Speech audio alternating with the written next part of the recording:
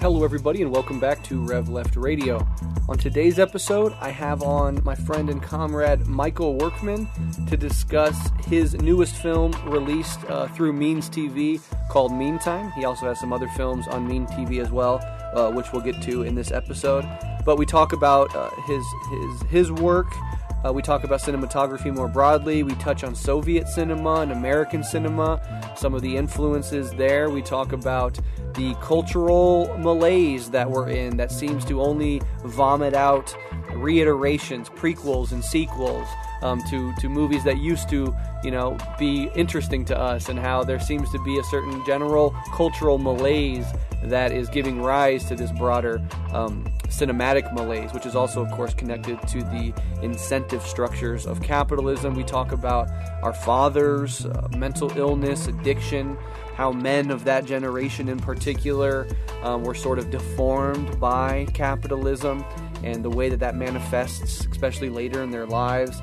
This conversation takes a lot of interesting detours and side roads. We just touch on a lot of stuff, and hopefully, overall, it's a moving and informative episode about cinema, the human condition, living under late capitalist conditions, and much more. So without further ado, here's my conversation with Michael Workman, who has a new movie, a new documentary called Meantime, released on Means TV, as well as his other work on Means TV. Definitely support Means TV if you don't already.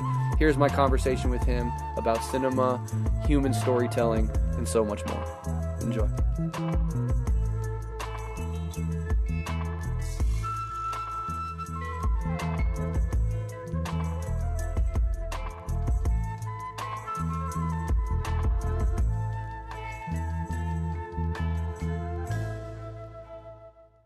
I'm Michael Workman. I am a documentary filmmaker from Missoula, Montana, now currently based in the heart of tech dystopia in San Francisco. Nice. Well, welcome to the show. It's an honor to have you on. We met through our shared contacts at Means TV, I believe, and you introduced me to one of your short films called Meantime, which we're going to discuss today in this episode, but you said you're from Missoula, Montana, eh? What's it like growing up in Montana? I really love Montana. It's changing a lot right now. Yeah. Gentrification has hit it really, really hard, especially Missoula, which has always kind of been like a college town with like lots of artists and a pretty like diverse mix of cultures. Not necessarily cultures beyond white cultures, but nonetheless like lots of artists and whatnot.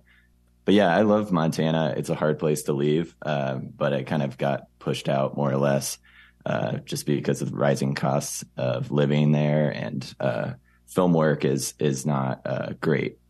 There's a lot of Westerns that are filmed in Montana now, and the pay is really low, and I really just don't want to be participating in that. No shade on people who's got to make a living, but so I had to get out. Yeah, I feel terrible for people who live in these, beautiful places, or even just these unique places around the world or around the country that are being inundated by coastal people that can now do remote work, and rich people who can afford to leave and buy up all this property. So people growing up in like their hometown in Missoula, or even like something like Austin, Texas, now having to deal with being priced out of their own community because rich assholes from other states are flooding in. That must suck. Yeah, it was brutal. There's a lot of good organizing work in Missoula going on to fight gentrification, but it was also just like the city basically just hands over the entire town to people coming in, to developers and whatnot. And then it's like a very liberal city, but it's they just give lip service to helping people, and then at the same time are really just giving tax breaks to big corporations to come in and build really dumb developments and then turn every building into a brewery. It's pretty brutal. God damn. You just wish that there was a little more creativity in gentrifying, especially in the West. It's just like, all right, we got like the Patagonia stores and like the upscale like Western wear, and then we just have a brewery every single block. And I love a good craft beer, but yeah, too much is too much.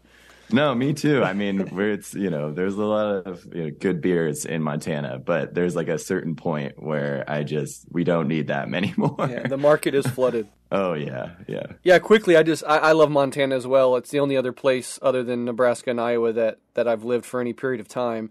I spent a summer when I was a little bit younger up in Kalispell, Montana, which I loved, and then I spent like a big chunk of my senior year in high school, about 45 minutes outside of Billings, Montana, in a little town called Hardin. And I had some great experiences, but just the natural beauty of Montana and the sparseness of the population in that area of the country, it's just it's unreplicable anywhere else really that I've been. Yeah, it's a really special place, and I think that's like we'll get into it more when we talk about my work, but that's like definitely a part of what my ethos is about when I make films here, is just to try to like complicate the narratives around the West and especially around Montana, which just I think unfortunately has been siloed into this really fallacious kind of like cowboy Western stereotype that was something that growing up in Missoula, like as like a punk, I had always like rejected, and still I have that angst towards it. And I think, that's one of the frustrations with like now with shows like Yellowstone and whatnot, which are super, super popular and filmed here. It's just like continuing to codify this really, really obnoxious and I think really wrong-headed stereotypical view of Montana, which is just a really, really fascinating place culturally, as well as like from a standpoint of just natural beauty. Yeah. Yeah, absolutely. My time there was spent on the kind of the edge of the Crow Reservation, and so for me the cultural mixing of like the white, cowboy-ish culture, whatever, white rural culture mixing with the indigenous culture, I found it to be a very enlightening life experience to spend some time in that area. But yeah, I can definitely see how certain stereotypes and tropes about that part of the country become really obnoxious for people that are born there, and then lure in a certain sort of person that has this stereotypical view of what they think this place is all about, and how that must be incredibly annoying. But yeah, they manifest the fantasy that they want to live. But, to be fair, like we all do to some extent. So sure. Well, let's go ahead and get into the point of this entire conversation and your work specifically. As I said earlier, my introduction to your work was through that short film Meantime, so I was hoping we could talk about that. So can you talk about that film, the inspiration behind it, and how you got into contact with Means TV to release it?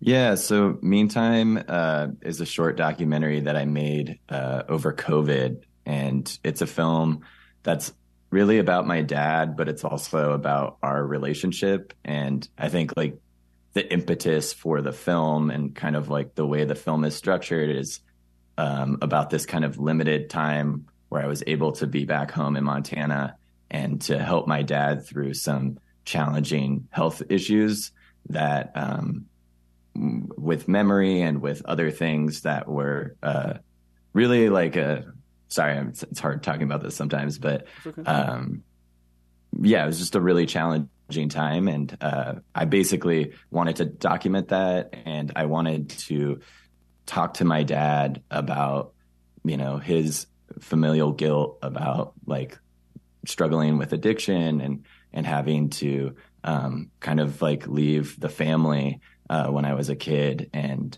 I think the goal was like kind of an excuse for me to try to create like a space for forgiveness for my dad. And I think that the film kind of shows the challenges and in some ways like the impossibility of doing that. But yeah, it's a very like slow and meditative and melancholic film. But I also, like all of my work, I'm really interested in showing kind of the violence of capitalism in people's lives in a very like personal way, and I'm not necessarily making films that I would consider like good like political education, but I think that I'm making films that I'm more interested in the emotional toll and the physical toll that capitalism takes on people's real lived experiences. And so this film was a part of that, really. Yeah. Yeah, and that film was deeply moving, deeply relatable to me. There's that old quote from Henry David Thoreau, which is sometimes overused, but the idea that most men live lives of quiet desperation. And for my father and many men of his generation, I think that is absolutely true. And the addiction and the deaths of despair that we're living through now, the various epidemics of despair and suicide and drug addiction of various sorts, are about that, I think. But a lot of the men in that generation also, they have trouble relating to their own feelings as well as connecting up their individual personal sort of depravities and tragedies to a broader structural system. So a lot of people in general will internalize the failures, which are often, the catalyst to them are often structural. They'll internalize them as individual failings and sort of live a decreased, deformed version of their own life. And I felt like some of that came through very deeply and in a way that was deeply relatable for me. It was my experiences with my father in that film, so I really appreciated that side of it. And again, showing like not bludgeoning somebody over the head with like facts about how capitalism is bad, but just showing the human side, the human consequences of that broader system. I think can be a really interesting and evocative and moving way into a discussion about these broader structures.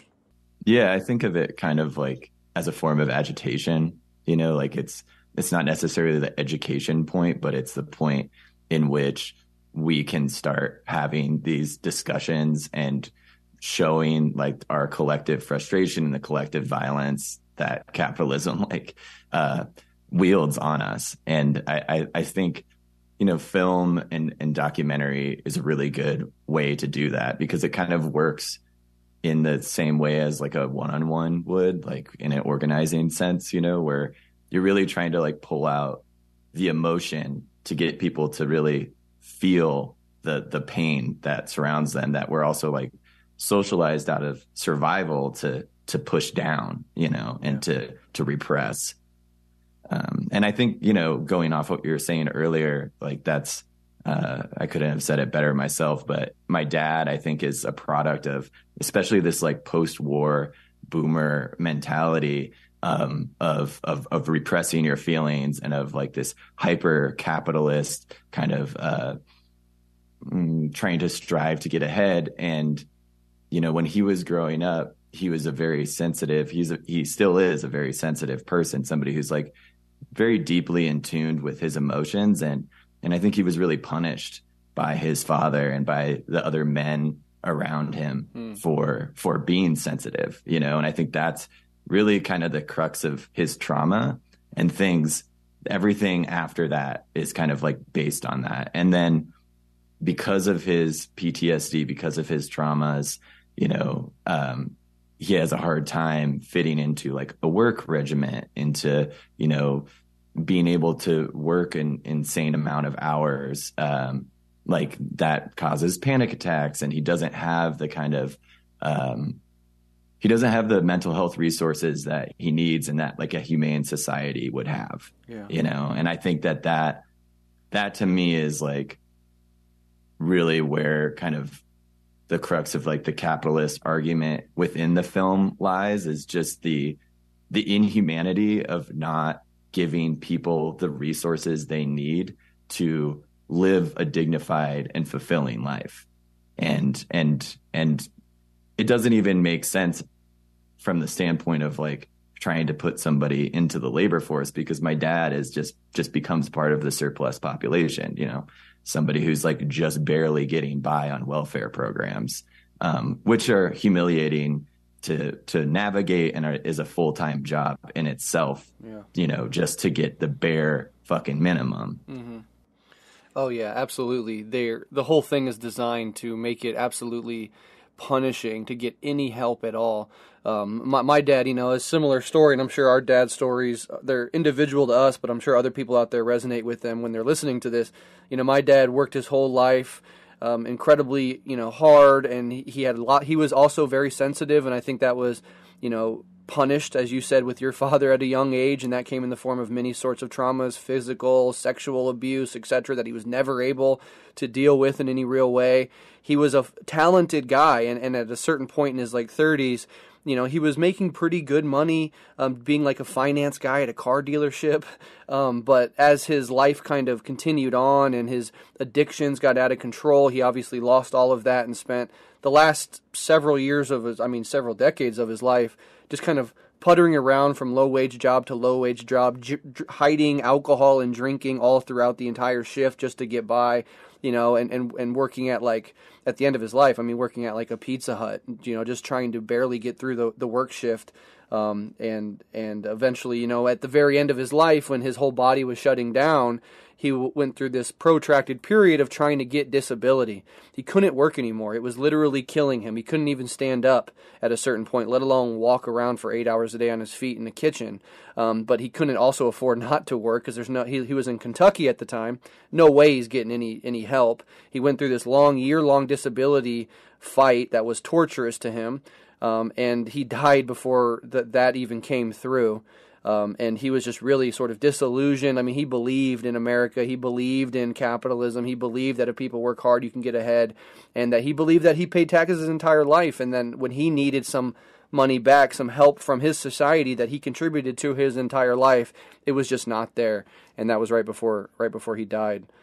So it's a brutal society we live in, Yeah, I'm so sorry to hear that. And it's also just like, it's so deeply infuriating, the toll that this has on such a large scale that goes unrecognized, Mm-hmm.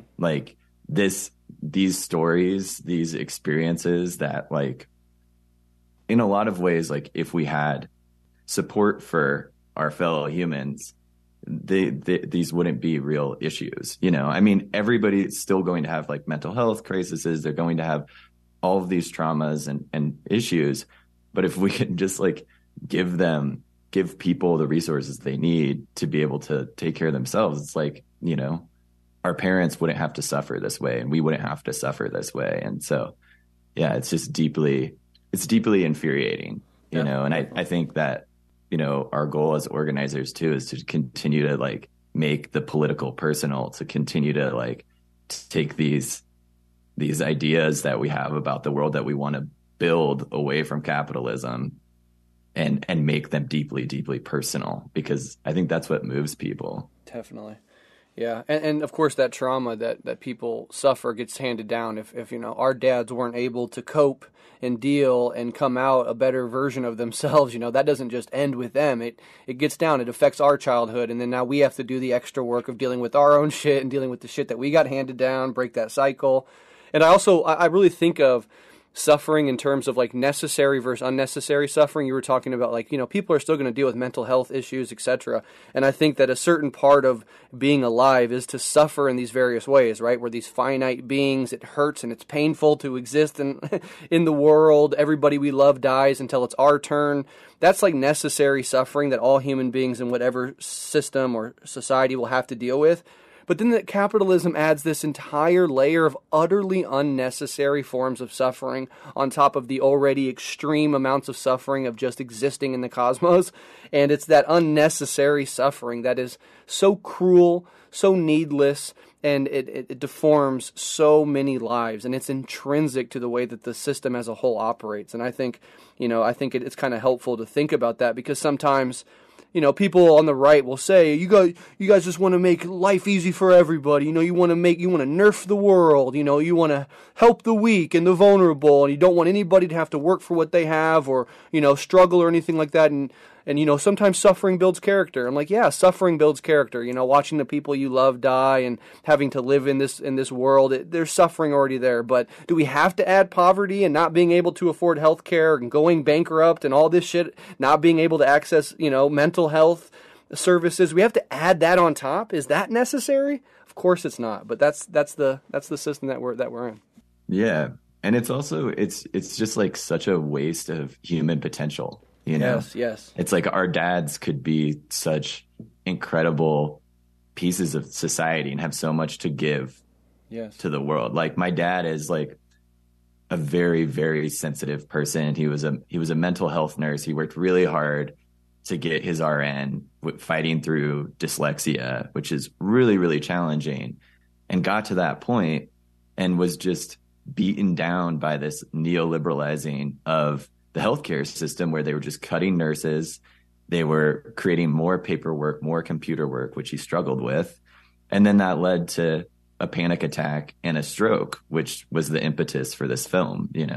Like, he's an incredibly sensitive person. He's also an incredibly smart person. I mean, I think a lot of my class consciousness comes from him.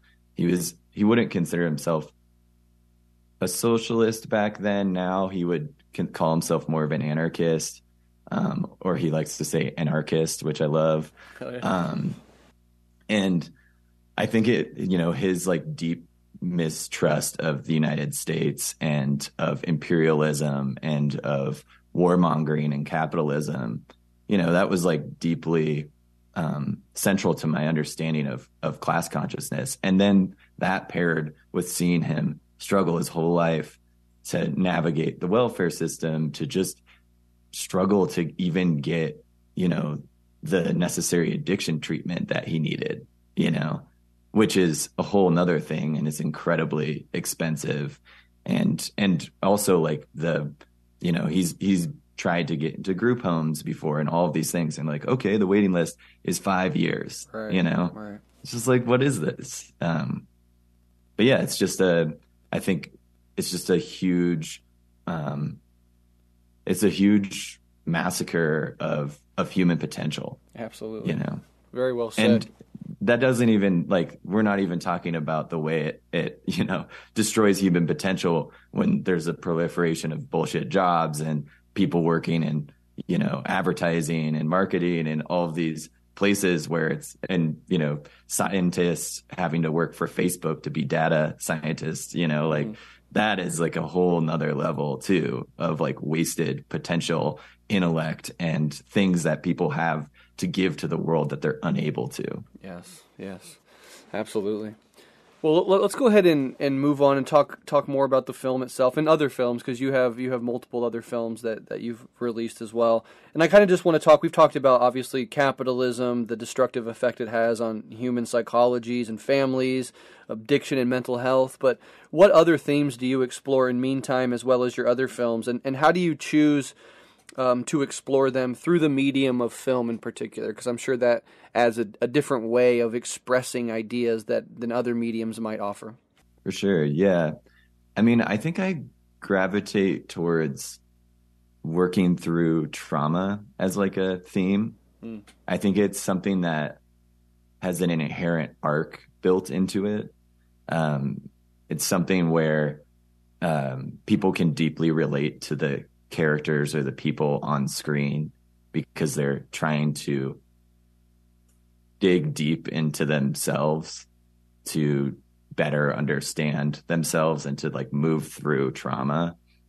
And I think that has, I don't really think about that consciously when I'm picking stories, but I think it comes kind of subconsciously to me. I made this film called From Parts Unknown. It was kind of my first short doc that did well on the festival circuit. And it's about like an underground professional wrestler in Spokane who started this professional wrestling league called Spokane Anarchy Wrestling. And he was working through trauma of his dad being murdered by police in front of him. And he worked through that trauma through his backyard wrestling persona, which was like the madman. And he kind of like manifested that in himself and used that as like a way to feel something when he couldn't feel something. But also as a way to like express his struggles with depression and whatnot. And the film really centers around him having to navigate leaving this thing he loves because he destroyed his body more or less at a very young age.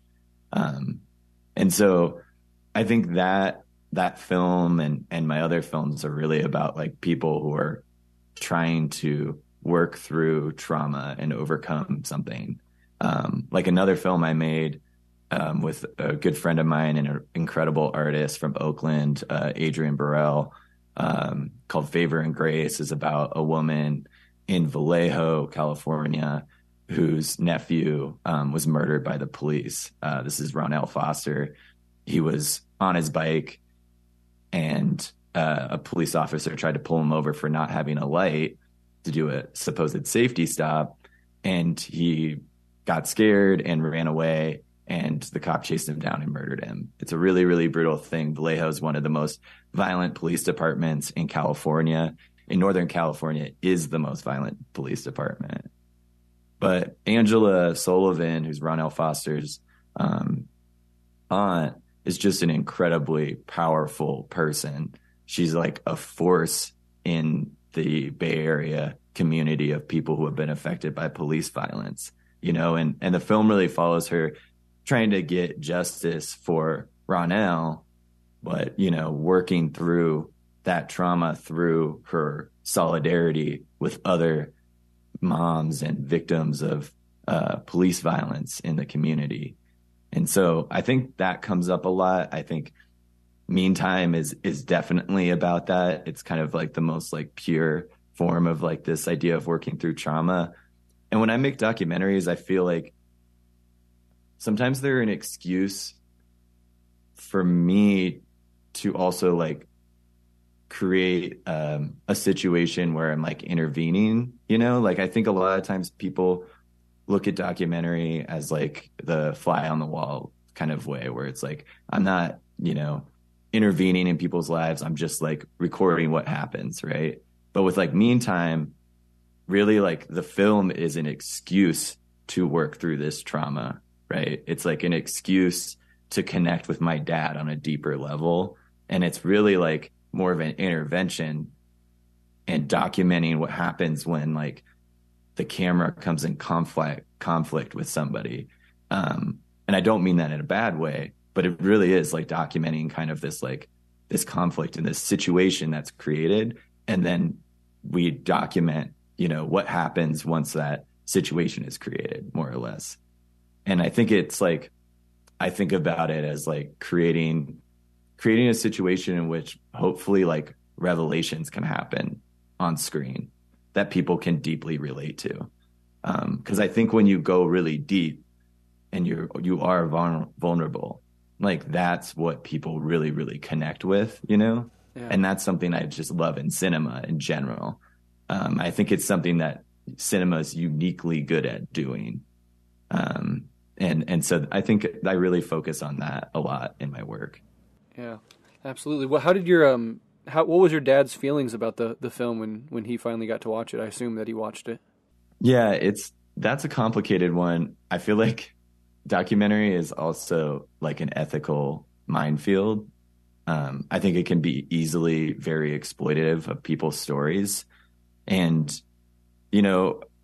there's a lot of conversations in the documentary film world that I feel like are more like liberal and superficial. But I do think a lot of the conversations around ethics and the conversations around, using or exploiting people's trauma are very real and need to be taken very seriously. And it's something that I struggle a lot with while making Meantime, and I still kind of struggle with.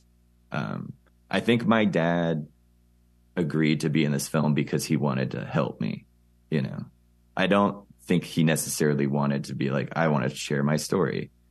I think for him, it's not necessarily like the trauma that's hard, but it's that like that's hard to talk about. It's something that he's pretty comfortable talking about, but it's also just like, it's like seeing yourself on screen and hearing yourself on screen, and with like after his stroke, he's had like some challenges like with speaking and new tics. And so I think it's hard for him to see that. And I totally understand that. And I mean, like, there is a kind of unfair power imbalance in the film in that, like, I'm directing it and also I have control over how I come off, but my dad doesn't necessarily have that control. Sure. So anyways, back to your question about how he feels about it.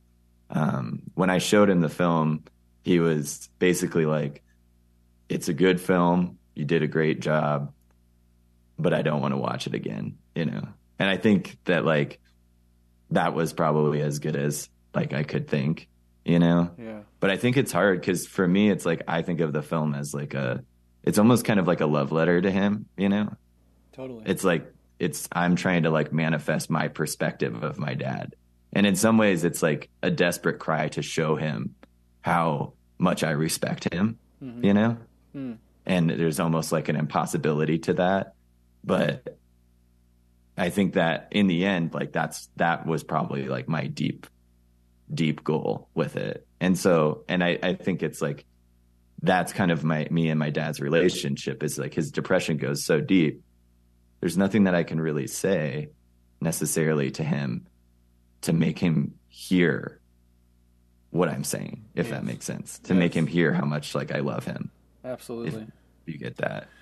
One of the things my dad one of the ways he dealt with his trauma was to make everything into a joke, to the point where you could not have a serious conversation with him about anything that was deep. Like, it was obviously the defense mechanism that he propped up. So when you would try to, especially towards the end of his life, when we knew it was coming to an end, you wanted to kind of like talk about some of the tragedies of his life and, you know, kind of like ask some questions and stuff. And he wanted to be there for that, and he wanted to open up almost, but he was so trained after decades of these ways of not fessing up and not dealing with that stuff that he couldn't help himself but to distract by throwing out these, you know, silly little jokes. He's a hilarious man, and humor was obviously something that a mask that he wore, if you will, to get around, you know, in the world, and it was effective for him. But that's one of the ways that he dealt with it, is to, when it got too deep, he would make a joke, and it would be a red herring that would stop the conversation more or less, you know? Yeah, totally. Yeah, I feel like we all have those defense mechanisms, you know?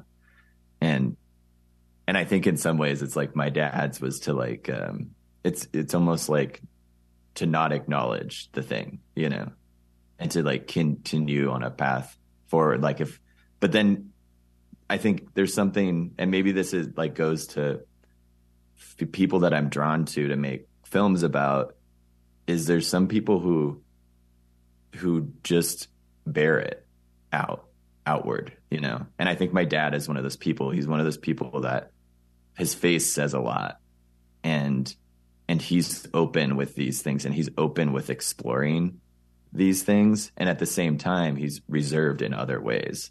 But that also, I think, is a similarity with Jesse, who is the wrestler in my film about underground wrestling.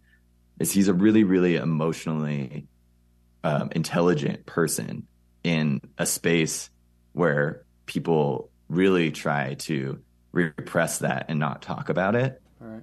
And so I feel like I'm also kind of drawn to people who, in spite of their circumstances, are able to like speak truth to their emotions. And I think that that's something that like is just deeply relatable, and is also very, very noble and terrifying to do, especially if you're a man in this society, you know, like we are violently socialized to repress these things. Yes. Yeah, definitely. Well, let's go ahead and zoom out a little bit and talk about, you know, film more broadly.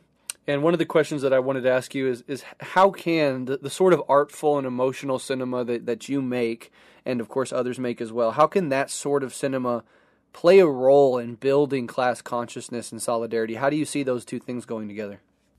Yeah, I mean, I think for me, there's kind of like two forms of, at least if we're talking about documentary, there's kind of like two approaches to it. One, I think, is the more traditional informational form, something that's like closer to journalism or is closer to like historical nonfiction. And then there's like documentary that's focused more on like people and people's stories and storytelling.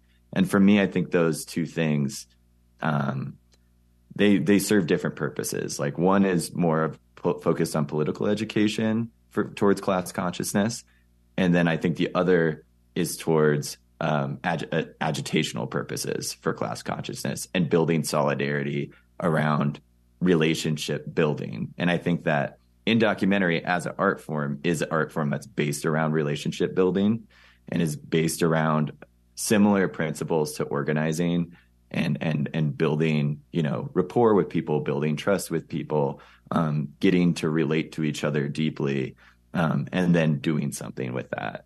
And so I think with cinema that's based in emotion and based in storytelling, it's a really, really great tool for agitation, a really great tool for relating to people really like all over the world, to understanding their internal struggle and their internal relationship to capitalism, to be able to relate to all different types of people, which I think like helps build solidarity, where we can see our differences in experience, but we can also see the things that we deeply relate to. And I think that goes back to the importance of like digging really deep in films into people's psyches, into like what their traumas are, what their vulnerabilities are. Because I think when we reveal those things to each other, we relate in really deep ways and we build trust and we build good faith, even if we may have different views on something. And so I think, to me, I really think about like cinema as like in relation to organizing and in relation to the A part of the AEIOU, like the agitational part. I think it's really, really essential. I think one of the challenges, though, that we need to overcome on the left is to really figure out how we can get these films out into the world, and to get them seen on a mass scale, because it's really, really hard to compete with things like Netflix and whatnot. And sometimes things get through on those platforms, but a lot of the times they're very like sanitary. They're cleaned up. They're not necessarily like taking more overt kind of like stances on capitalism. And so I think that thinking through like how we can break through that is really challenging. I think that's one of the things, like going back to talking about Means TV. That's something that I'm excited about as like a form of experimentation with how to get leftist work made and distributed without compromising our values. But I think the challenge of that is really like we're living in their rules, like we live within their world. We live in the world of capitalism. Netflix rules the world. They make trash and people watch it and they even hate it. Like I barely ever talk to people who are like watching a lot of things on Netflix and being like, oh, like it's so good. They're just like, yeah, I watched this thing on like whatever Abercrombie and Fitch or the fourth fucking Fire Festival documentary, sorry, and whatnot. And it's just like it's drivel. But I think that when people see like artful films that really dig deep into our emotions, they do respond to them, and I think that there's other countries in which they've been able to better, I would say, like train their audiences to be more open to different types of art, to be open to different types of filmmaking through like public broadcasting and whatnot, that have like robust, free programming of like world cinema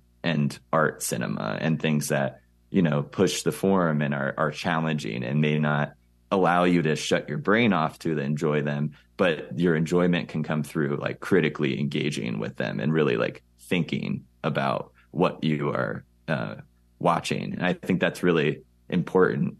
I think it's something that like, other like socialist experiments have really tried to do too, especially early on, even in like the USSR, is like think about how to build like a culture, a critical culture that can consume lots of different kinds of art.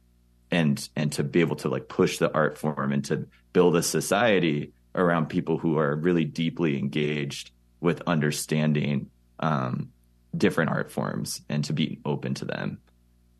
And that's something that's like, that gets me excited about organizing and building a new world out of this capitalist hellscape. Yeah. Yeah, well said. And I totally agree with that point that we have to build our own culture and our own mechanisms of replicating and purveying our cultural products.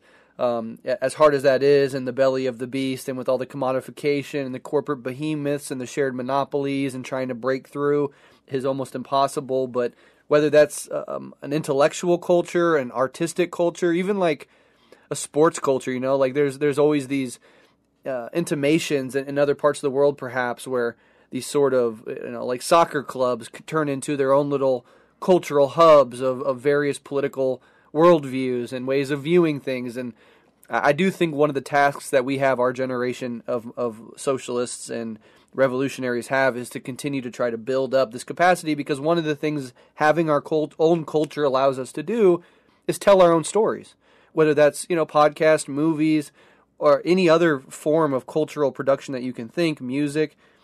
We are storytelling animals, and ideological hegemony is about having a hegemonic lock on the sort of stories we tell ourselves, and breaking through that and creating our own narratives and telling our own stories is, I think, a really crucial foundational thing we have to do to build up the sort of class consciousness that can turn into organized political movements, etc.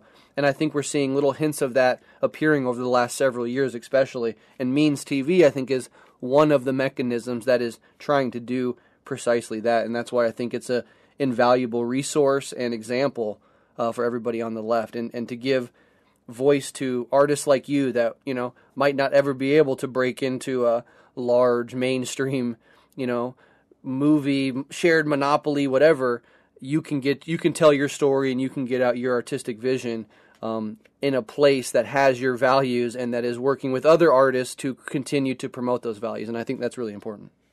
Yeah. And I think like one thing I'd like to add is that, like, in the spirit of like scientific socialism, like we need to be experimenting with different ways of distributing and funding art, within our means. And I think that that's something that Means TV is exciting to me about. Like, it may not be perfect yet, but it's like one of the first times that we're trying something new. We're trying to create a way in which, people who are making films and also making other types of content on the left are able to, connect with each other, make work together, and then hopefully, like, at some point fund new work. I think that that's one of the impasses for filmmakers on the left is, one, it's like unfortunately we're few and far between. It's very isolating being in the filmmaking world on the left. And so Means and other things like that are a way for us to connect with each other, to work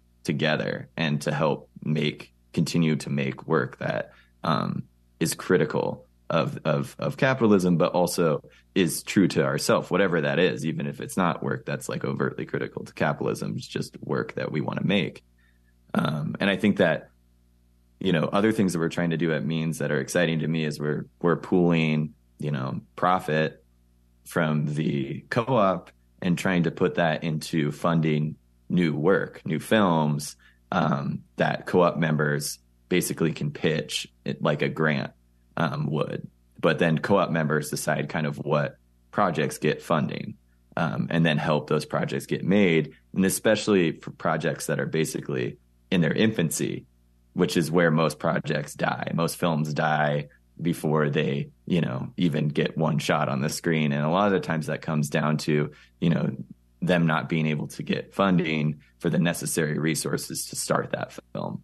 And so that's one thing we're like experimenting with. And like, hopefully we can get, a few films made and see where that goes, and then go back and think about what worked and what didn't, and then try to do better next time, But we got to start somewhere. And I think that's what's really exciting to me about Means.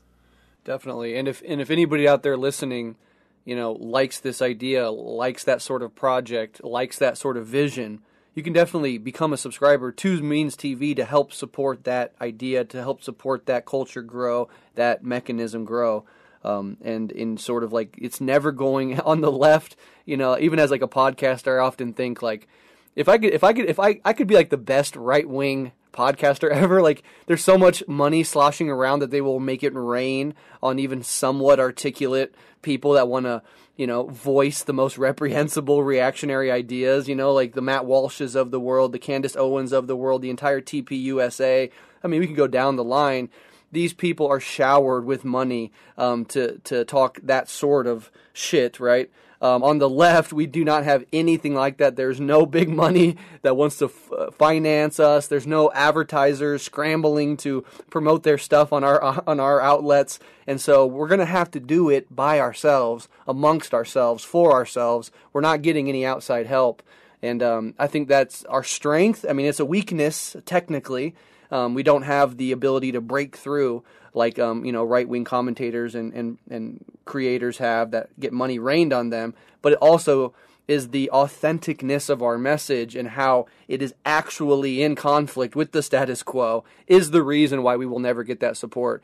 And so we have to take it amongst ourselves to support each other in these projects and help this sort of culture grow. And I think, Means TV is one of the entities that are doing just that. But I want to move forward and talk about kind of some of your influences, and importantly, and this could probably be an entire episode in and of itself, but I know you mentioned that your work is influenced by Soviet cinema. Now, Soviet cinema is something I've never really dove into. I would like to. It's always been on my to-do list of things to explore. Haven't quite gotten there yet, but I'm interested in it, and I was hoping you can kind of talk about Soviet cinema, maybe some specific Soviet filmmakers that have influenced you, and just kind of give us a taste for that influence that comes through in your filmmaking. Yeah, I'd love to dive into that, and maybe at some point in more detail with you, Breht, because I think there's a lot of interesting things we can learn as socialists from Soviet cinema. I think both like failures and successes, which I think there's a lot of in the history of Soviet cinema. And really, like Soviet cinema, I'll just start really briefly, and then I'll go into more of my interest in it. I'm by no means an expert, so I'm sure there's listeners who know much more about this than I do. But Soviet cinema really starts around the time of the NEP, the New Economic Policy in the Soviet Union, and it's funded through taxes, basically, from that. And that first era of basically through the 20s of Soviet cinema is kind of like the golden era of Soviet cinema. It's the era where Soviet cinema really pushed the cinematic language forward globally in really, really instrumental ways. A lot of the major filmmakers around that time, like Kuleshov and Eisenstein, their works are still held, even in capitalist countries, as these pinnacles of cinematic achievement, basically.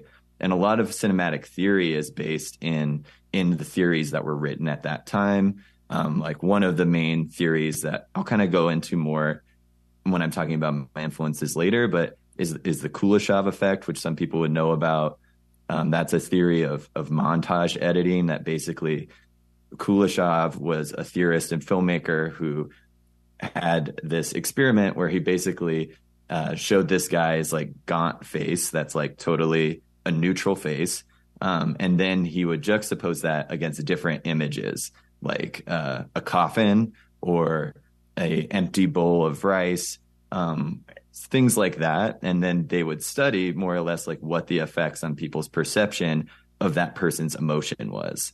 So like it was the same face, but it would change people's perception of the motion of his emotions, basically, by what it was juxtaposed against, which is kind of one of the core theories of montage theory. And montage theory comes out of Soviet School of Cinema. And then there was just a ton of playing with the form in the 20s. A lot of that slowed down with like socialist realism in the 30s. But that time really pushed the form of cinema globally forward. And it's really like, it's very interesting to me because it's one of these moments where even in the US, they're not very critical. They're not really that critical of socialism. Like in film school, like there'll still be like, do the like boring jab of like, whatever, like they made it like in spite of, totalitarian, whatever. But like, they're still like very celebratory of it. So I don't know what that means as far as like what we can do as like leftists to like talk about, Soviet history with more nuance than it's given to us. But I think it is like an interesting way to approach it. But really, like Soviet cinema that influenced me more, like personally, is the kind of poetic period of Soviet cinema. So this is Soviet cinema kind of after the war in the 60s and 70s and early 80s. And it really opens up more again to having more being able to look or make work that's really about kind of like poetic truths or emotional experiences. And I think that's where you get filmmakers like Andrei Tarkovsky, who's probably like the most famous of this era, who's deeply, deeply influential on me. And I have a very complicated relationship with his work because although I think like his visual style, his cinematography, the moods and atmospheres that he's able to create visually in his films are probably the most, out of any one filmmaker, that's probably what I strive to visually and to create like tones. And I think I was really looking at his work a lot when I was thinking about making Meantime, because I wanted the film to have this very like evocative and distinct mood to it. I want it to feel like cold and foggy and snowy. I want it to kind of mirror my dad's, relationship to his mind, his memory kind of fading, but also, his love for skiing, which is a big part of the film, and his love for winter. And so for me, Tarkovsky really just, his visual language is just stunning, and I love his like dreamlike qualities. And then another part of his work is like very dense poetically. Like it's full of voiceover. It's full of really dense poetic dialogue that's very hard to follow. And I will say, like, I feel like I'm like a bad like film scholar because I feel like I relate much more to the visual language than I do the verbal language. But the verbal language is also very beautiful.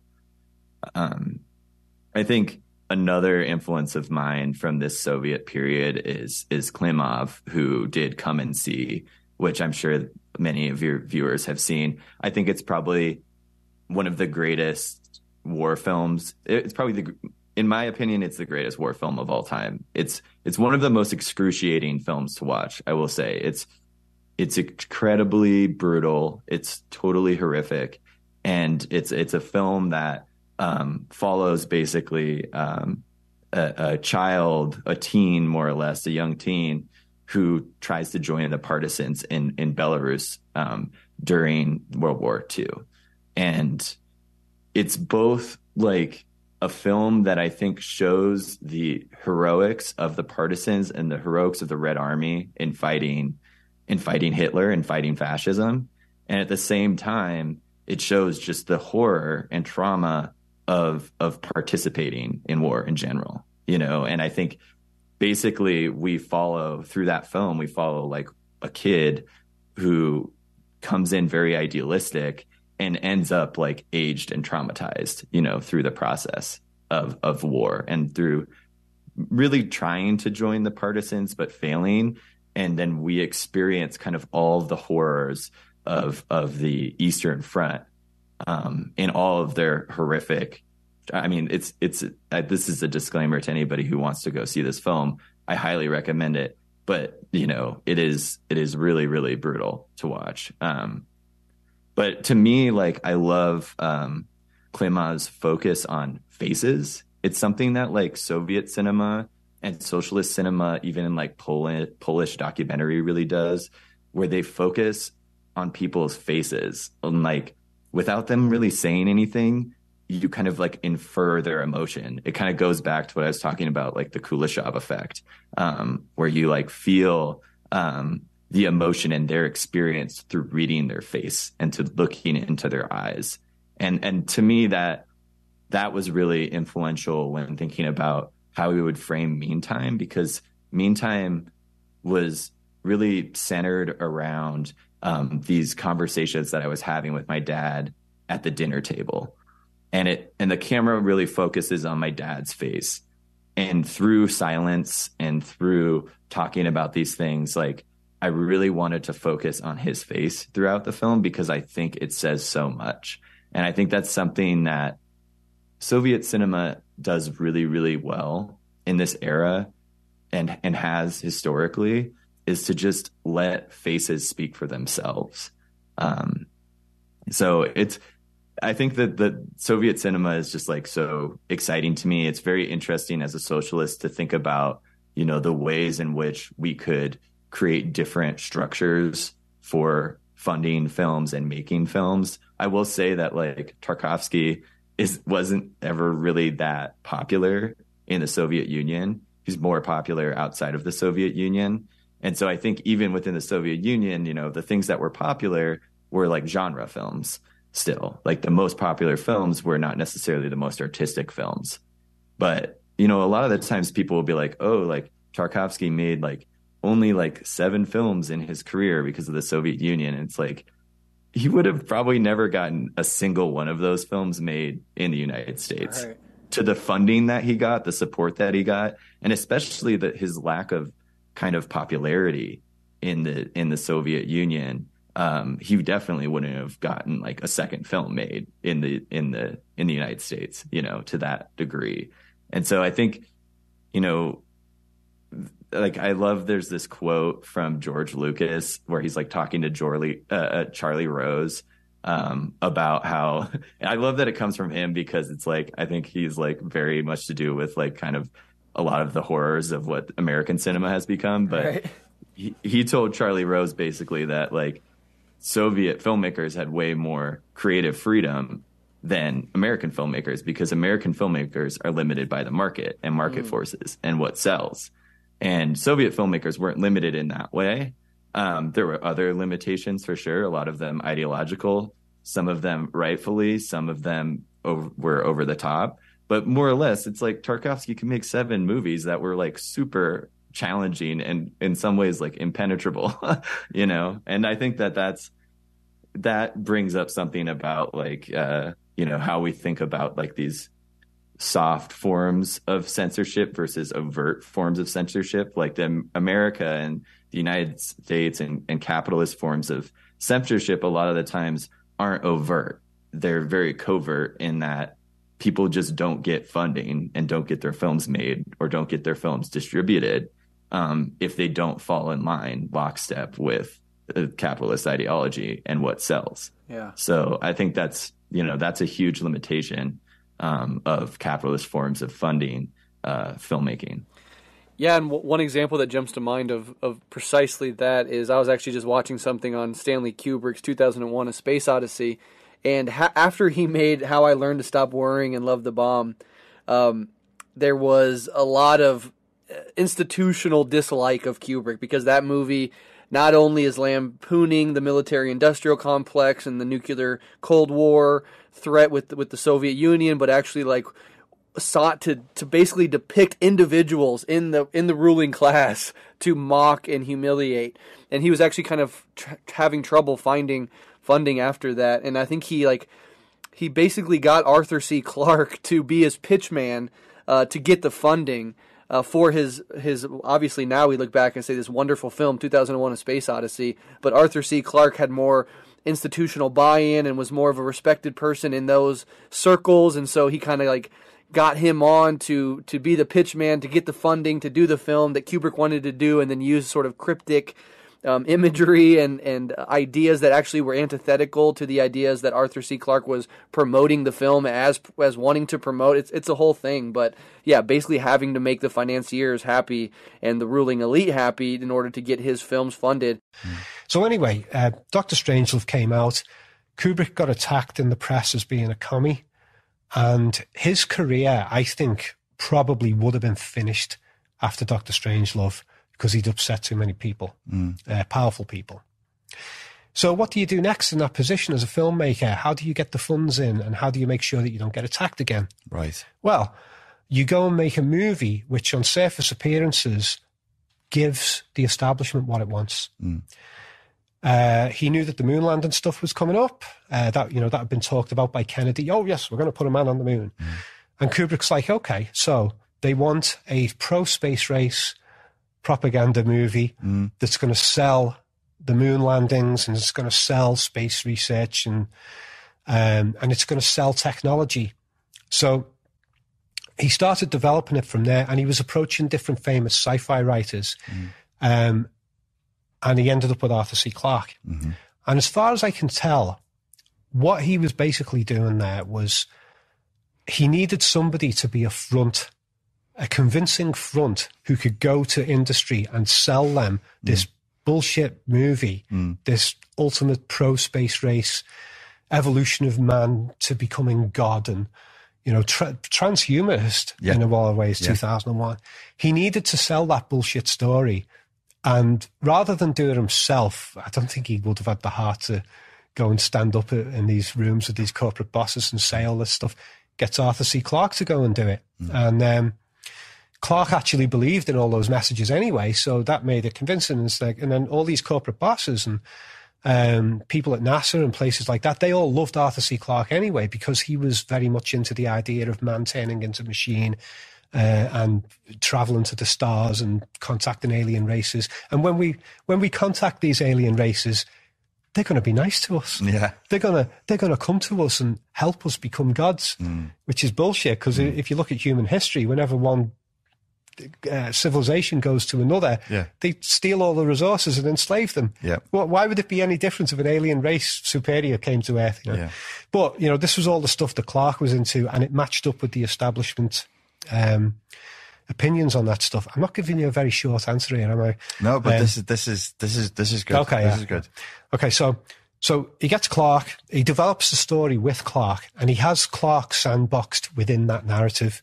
Meanwhile, as far as I can tell, Kubrick's like, how can I make it appear that I'm making this particular narrative that Clarke believes in, and which all the investors are going to believe in? How can I make the film look like it's going to be that when it's released? And I will covertly turn the film slowly into what I want it to be, which is basically the opposite message. Right. And so the film has two conflicting narratives, and it's very complex how Kubrick did this. It's amazing, the skill and the chess moves of how he did it. Keep Clarke sandboxed, keep the investors thinking within that sandbox, keep Clarke talking to them. Meanwhile, develop a visual code for the film that communicates the story that he really wants to tell. So you you're a psychologist, but what stopped you from studying psychology is the arts. And what I see here is he's using psychology to fulfill his intention, but he's not exploit people, but keep people where he wants them. But then he's actually going to fulfill his intention through art. Yeah. So the art is how it's the real subversive side. The psychology will just sandbox these people, get the investors on board. But then the art, because you can hide behind it. You go, well, that's your interpretation. Maybe that's what it means. Maybe that's what it doesn't mean. And Kubrick, of course, having made lots of movies, and he was always studying psychology and science and everything else. He was always reading tons of material, filling his head. The guy must have been a walking library, you know. But he... So having that situation with the sandbox, he's sort of, with his knowledge of how metaphors worked in films, he sort of had taken a lot of the stuff that already existed in movies about how to convey things non-verbally. It's not like he was the first one to do visual storytelling. I mean, that was already done in the silent era anyway. But he took all of that stuff and he turned that into a much more precise science. And he did something which I think is a first in film history. He made a movie which actually carries two narratives at once. Okay. One is what the investors wanted. That got all the money in to make the movie. And the second is the visually conveyed narrative, which is the art side that he wanted to tell, which he couldn't let them know about. He couldn't let the crew, Arthur C. Clarke, he couldn't let them know about, because if word got back... investors would all pull out. So on the one hand, you've got a story of the space race, because we hadn't done the moon landings yet. It's going to be good. It's optimistic. It's positive. There's going to be a positive end result. And what's his real narrative then? What's his real story?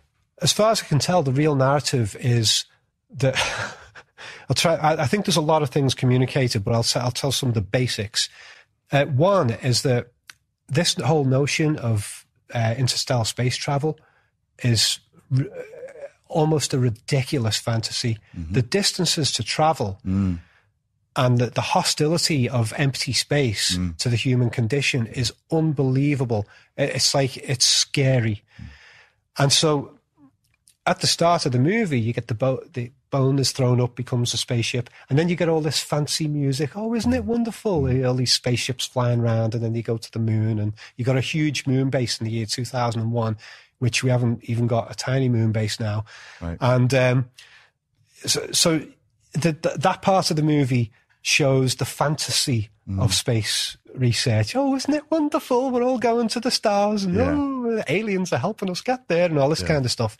Later on in the film, after Bowman has defeated Hal, which is like a defeating transhumanism, basically, then you get like the whole crazy end sequence with Jupiter and stuff, and suddenly the music becomes terrifyingly scary towards the end of the movie, and you see Jupiter and all its moons, and I mean, Jupiter's a fucking colossal beast, isn't it?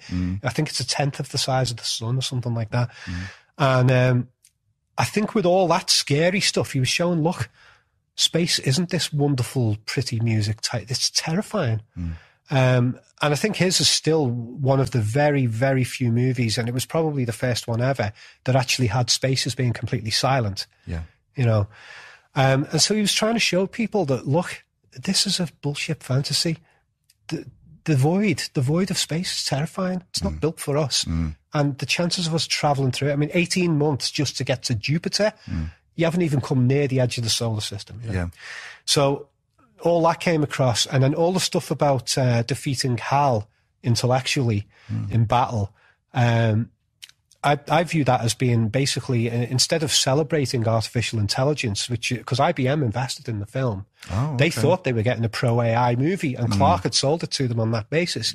And then the movie that they got had Hal going crazy, killing people, being very manipulative, and then organic humans, or one of them, defeating Hal and seizing back control of his life from the machine. Right. That's not the message that they wanted. Yeah. And in the Kubrick archives, you know, I found there's letters there. IBM were pissed when they saw the movie. Right. They were like, take our logos off the movie, because they were all over the place in the movie. Get the movie, you know, they were annoyed. But, and actually a lot of the investors were very annoyed. And one of the things Kubrick did that was incredibly sneaky, one of his many chess tactics in making the film, is when the first sort of executive cut of the film was shown, not the cinema release, it was framed so that it would look more like what they wanted. It had a voiceover narration occasionally in the film that gave some waffle that fitted in the communicated Arthur C. Clarke's narrative. Right. And at the beginning of the film, there was 10 minutes worth of interviews with real scientists about how plausible interstellar space travel is, and about how artificial intelligence is the future of humanity and all that. All the messages that the executives and stuff wanted to hear.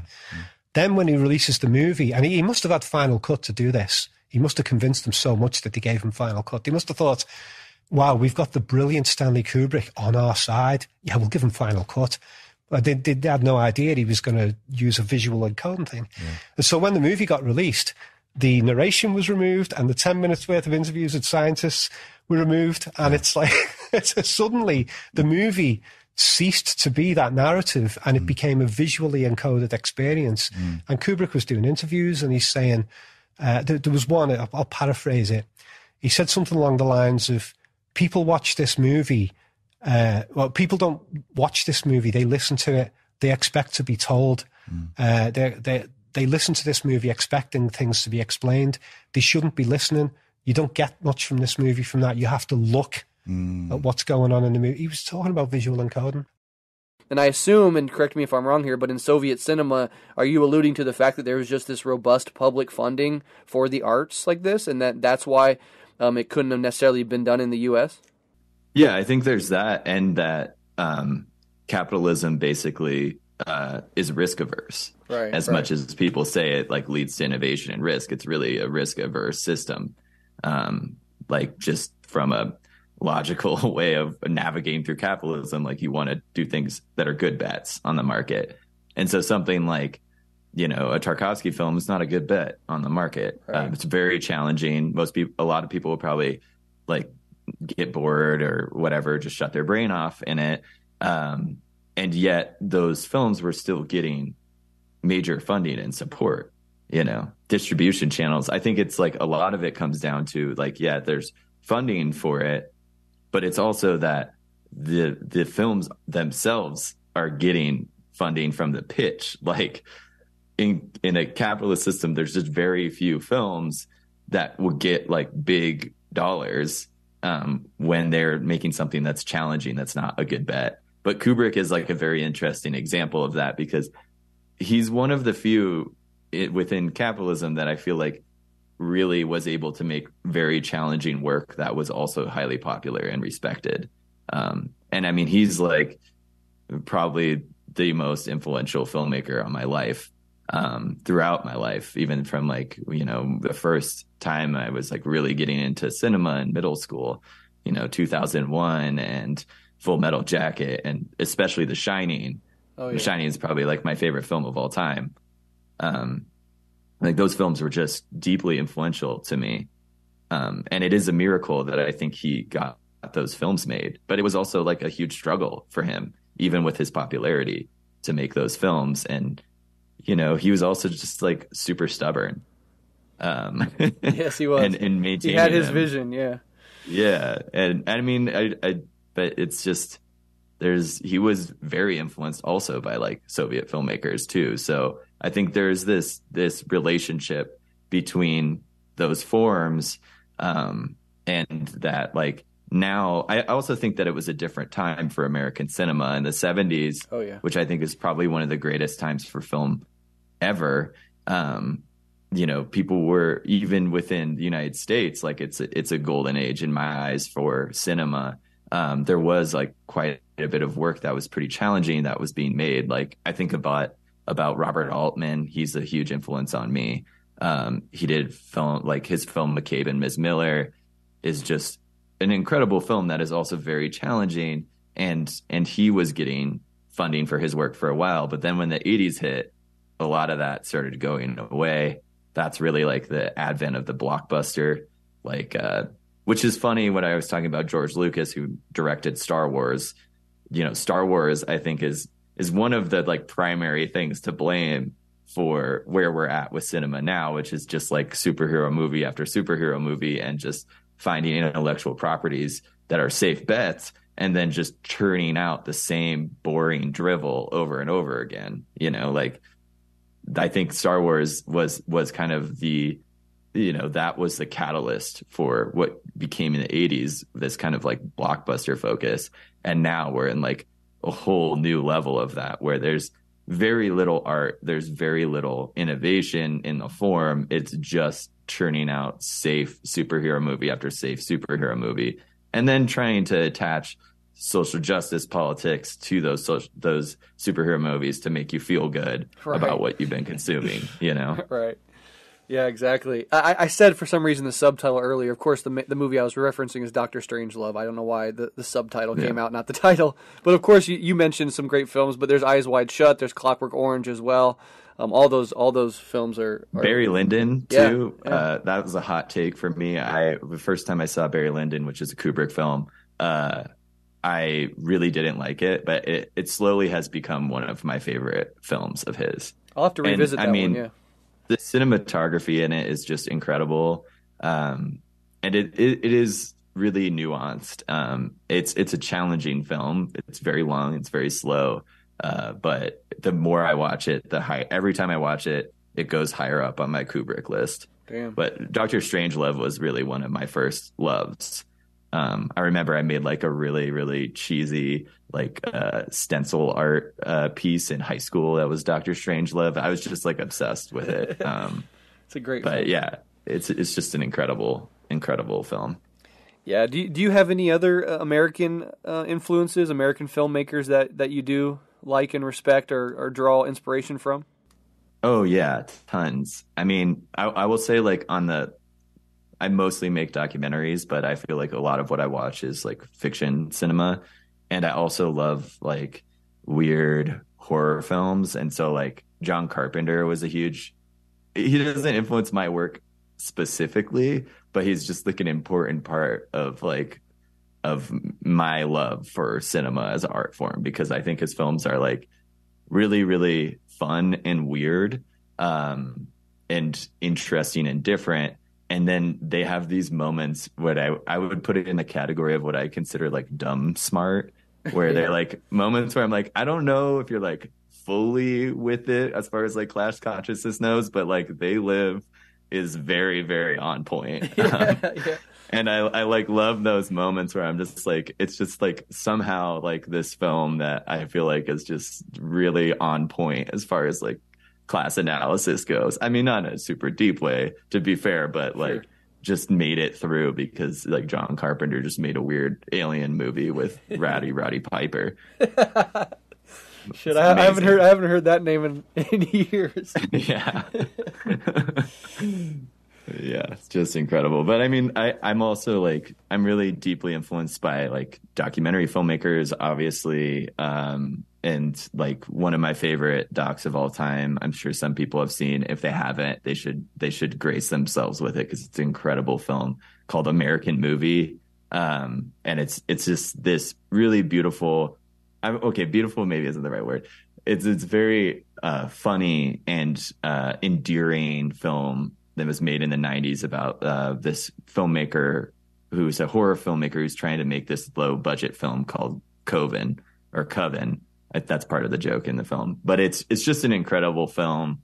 It was deeply influential to me because I really am drawn to documentaries that feel like they're just another piece of cinema. They're not necessarily like, they don't feel like a documentary. They don't have like the talking head interview. They don't have like the Ken Burns, like slow zoom in and the, cello music playing. I really like documentaries that use all of the cinematic tools that we have as filmmakers to tell really compelling stories.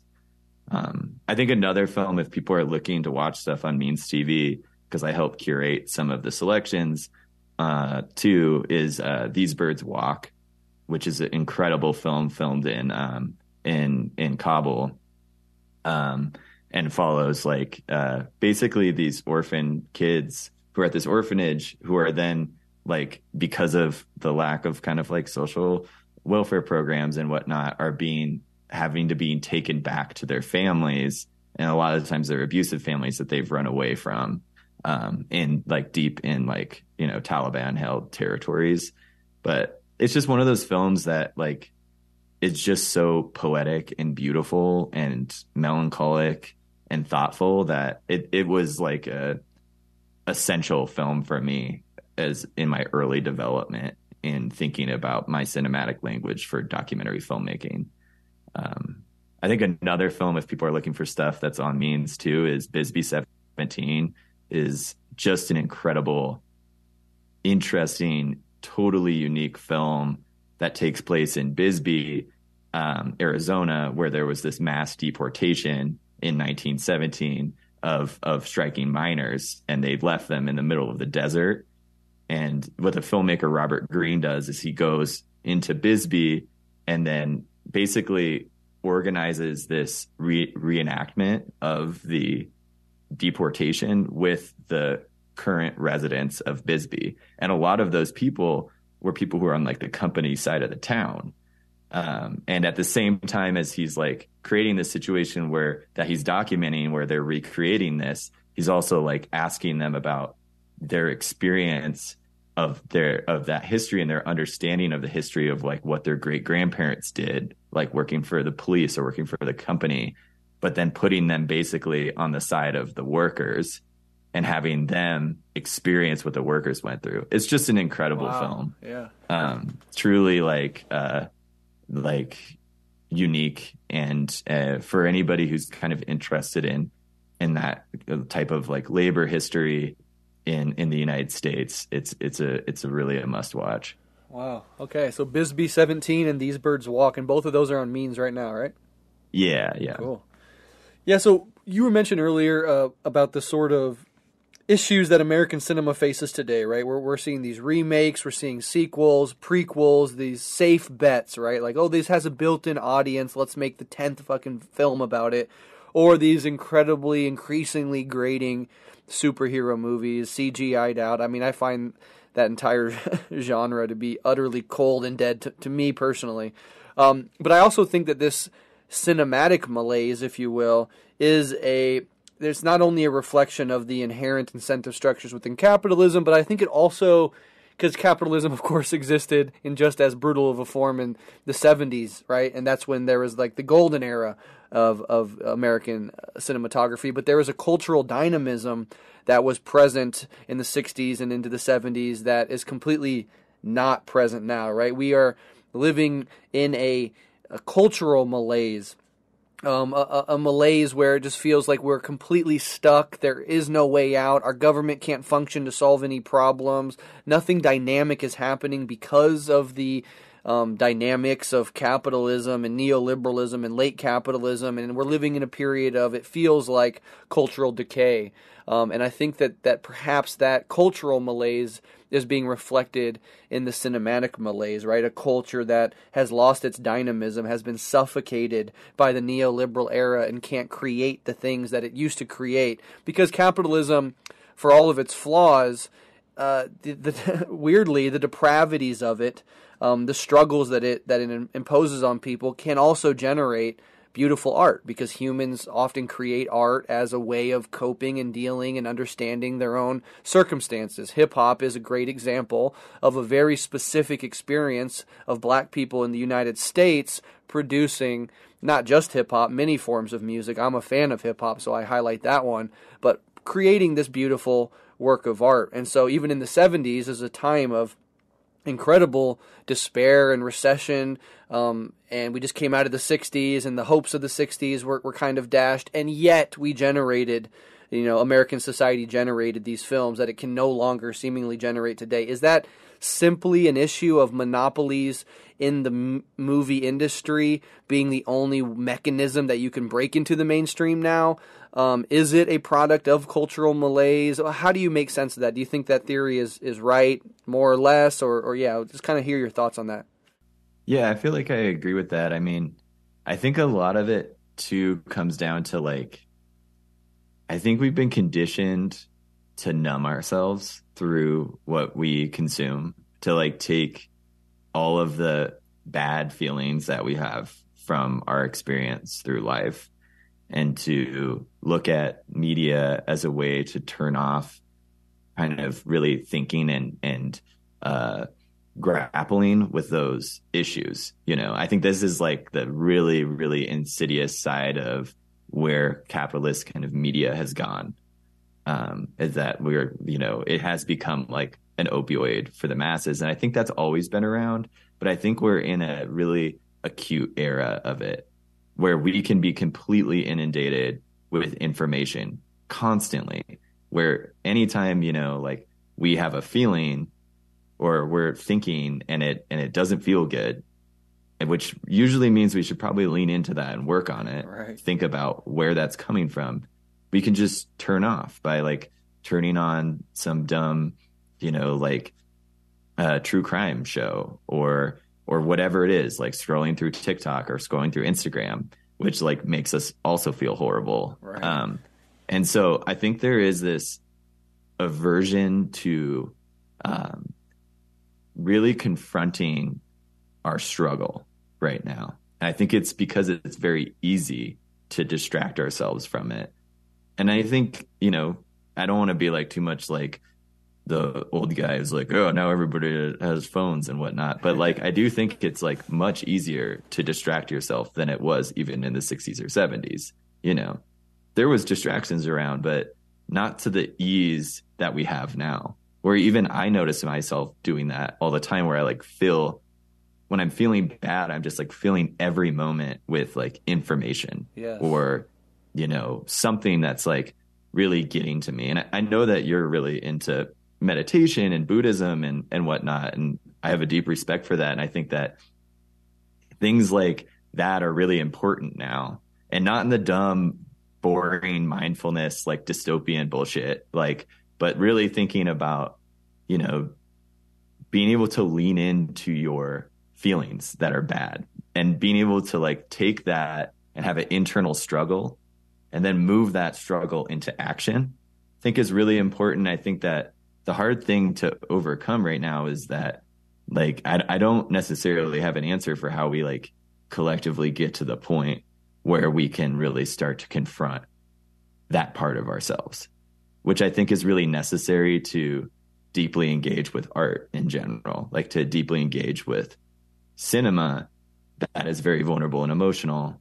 I think we have to like overcome being able to like sit in that discomfort. Yeah. And not only like put up with it, but to seek it out and to get fulfillment from exploring kind of our inner struggle. So I think there's like that emotional side of it, along with the capitalism's ability to just like tap into like the shit that just makes us honestly like nostalgic. I think that this, like Mark Fisher wrote a lot of really incredible things about this type of nostalgia for this like imagined past that never really existed, that we just keep cycling culture. You know, we keep cycling the 80s trope.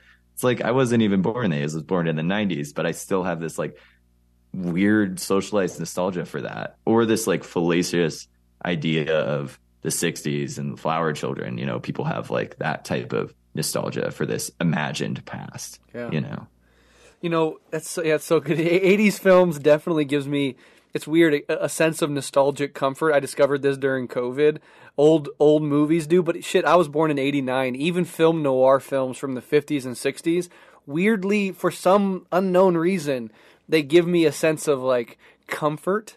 And I'm not exactly, I can't quite trace that line out, but it certainly has something to do with the inherent comfort of even false nostalgia in an era of complete precarity and uncertainty, and having the false sensation ultimately, right? Because these past times were not the golden eras they are made out to be, but this false sensation of like a prior time where stability actually existed.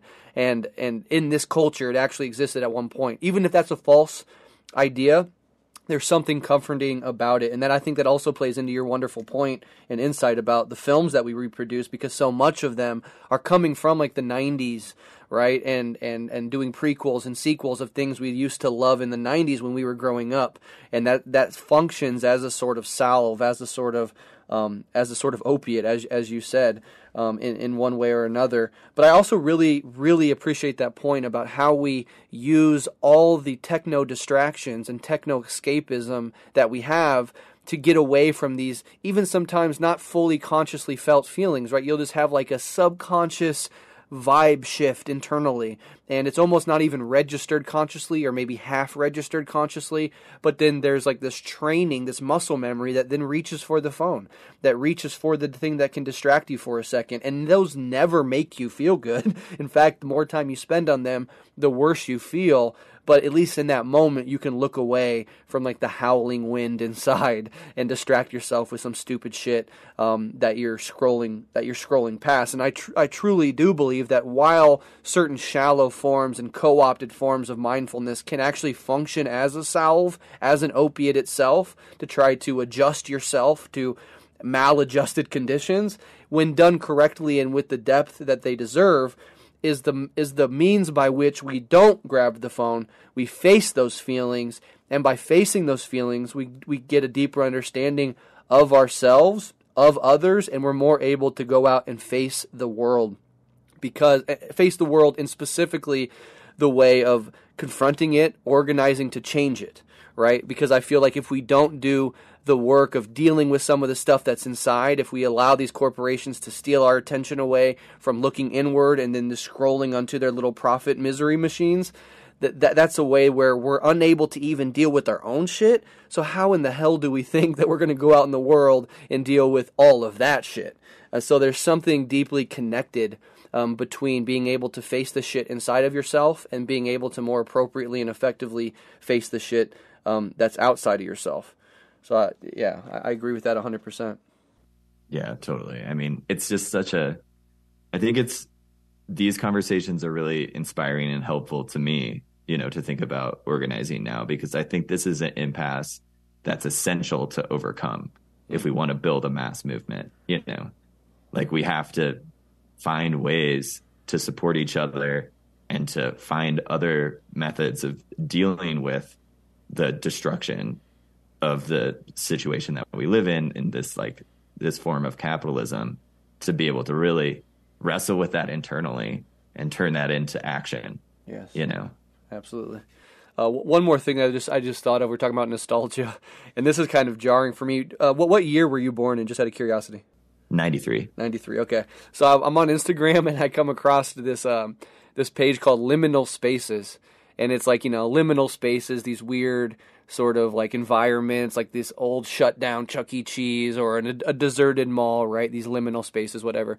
But it's clear that the person behind the account is like a younger person, because the nostalgia that they'll promote is like growing up in 2011. And then it goes to this really nostalgic video of like being in high school during 2011. And I'm like, fuck, dude, like, that, I know that's false nostalgia, because I was a full-grown adult by that time, and it sucked ass then too. So, yeah. but the allure of false nostalgia is so real that even now, like 16 and 17-year-olds are romanticizing the childhoods, during like 2008 versus 2013 or something, and it was just like a wild moment of like realizing, like, oh shit, that nostalgia is so false, but it still functions in this way for now younger people who are trying to romanticize that period of time, which is really just romanticizing your own formative experiences as a teenager. It's not that the social conditions were somehow, I mean, they've certainly deteriorated, but it's not like they were radically better then, but you were living through a time that was packed with meaning and importance. And so whenever that happened for you, it feels like that was a golden era, in some sense. Yeah, I mean, I think it's like a form of collective regression. Like, we're trying to go back to a time where we were more innocent, Right. Like, we're trying to unlock that feeling, the feelings we had when we were a kid, and we didn't really fully understand well what was going on around us, and I think that's the scary side of it. And I feel it too. Like, I'll like play like N64 games all the time. I'll be like, oh yeah, like hell yeah. It's like, I enjoy it, but then it's like, I'm also just like, I feel like I'm really just trying to get back to that kind of infantile phase of my life, Yes. And I think that we don't need to like fully like write off that as something that's totally wrong, but it is scary that when it becomes the primary mode of engaging with things that are created, like art, video games, whatever it is. I think that is something that's terrifying. And it goes back to what we were talking about superhero movies. I mean, what could be more overtly regressive than that, Yes. Going back to like a bunch of dudes in spandex, like acting like cops, and like from comic books, like, it's just like, it is crazy. And most of the people who consume that are adults, and they're trying to get back. Like, it's sad. And I'm not saying that, like, I'm definitely not above it. Like I said, like, I'm going to play like Zelda just to like shut down every once in a while. Right. But it is scary that I like feel that need, Yes.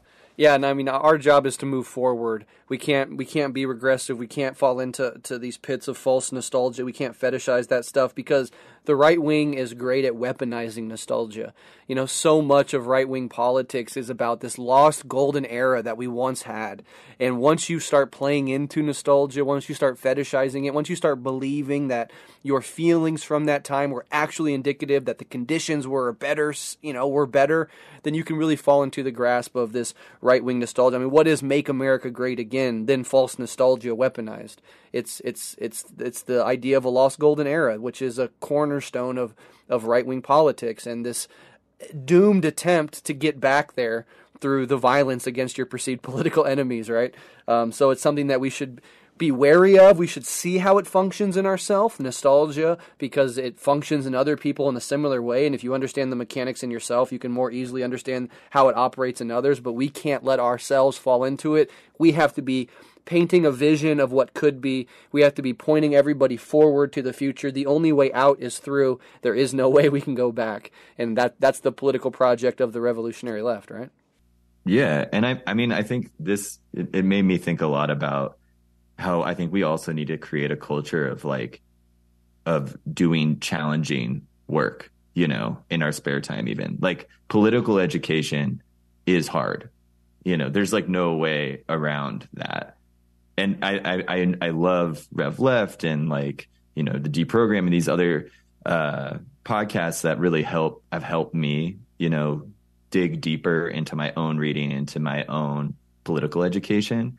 But it's hard, you know, like it isn't something that I think is fully comfortable. And I don't know what the answer is, but I do feel like we do need to develop kind of a culture of being able to lean into the challenges of that and have like a discipline around it. You know, I think it's really like the only way out is to figure out how internally you can create a discipline for yourself to shut off the goddamn phone. Mm-hmm. I'm saying this to myself, you know, yeah. And like read a book and go hang out with friends or like sit in nature, you know, go swimming mm-hmm. and think about these things and really like in a healthy way kind of confront our internal struggles. Yeah. I think it's totally necessary.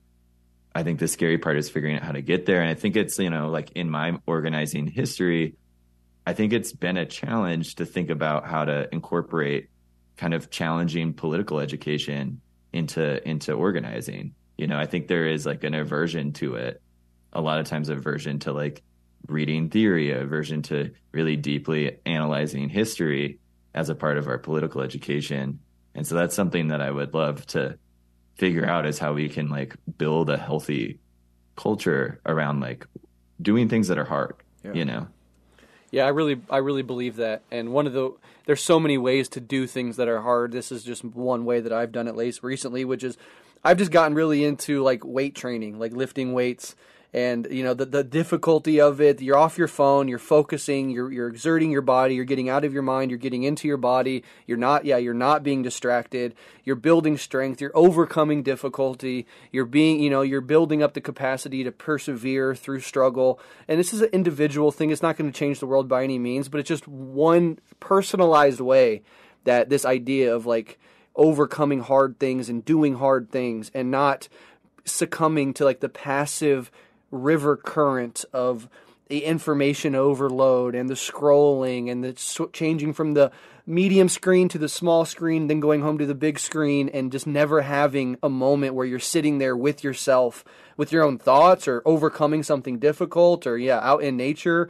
I mean, even meditation, I mean, from the outward perspective, when it's done right, it looks like you're just sitting down and breathing and relaxing. But inside, you are training your attention in the opposite direction that the distraction economy does, right? You are training yourself to be able to sit there with whatever is present. Sometimes it's feelings of excitability. Sometimes it's feelings of anxiety. Sometimes it's just like generalized restlessness. Sometimes you're in a good mood and you feel great.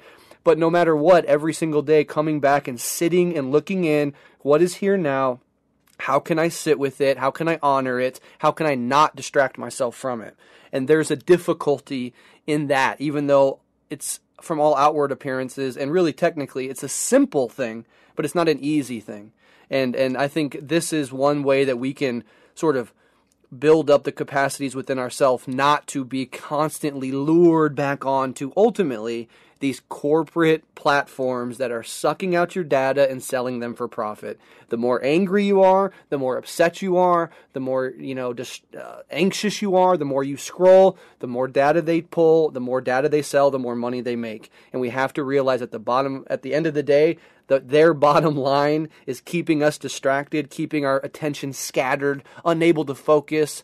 And spend a few hours on social media and then try to read a chapter of a book. You know, it is devastating our attention spans, and I think that's a real issue for those of us that want to build a better world, and that entails hard, long, protracted work to get there. And that's never going to be done if we can't even finish a paragraph without our attention span being scattered in a billion different directions, you know? So these are things that we have to take seriously on the individual as well as the collective level.